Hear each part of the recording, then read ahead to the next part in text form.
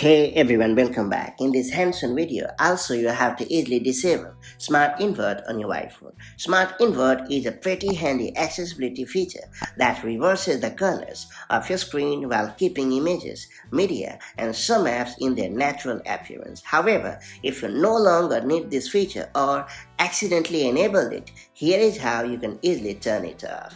To do so, launch the Settings app on your iPhone. And once you are in the settings menu, scroll down a bit and select the accessibility option. And then you have to choose the display and the text size option.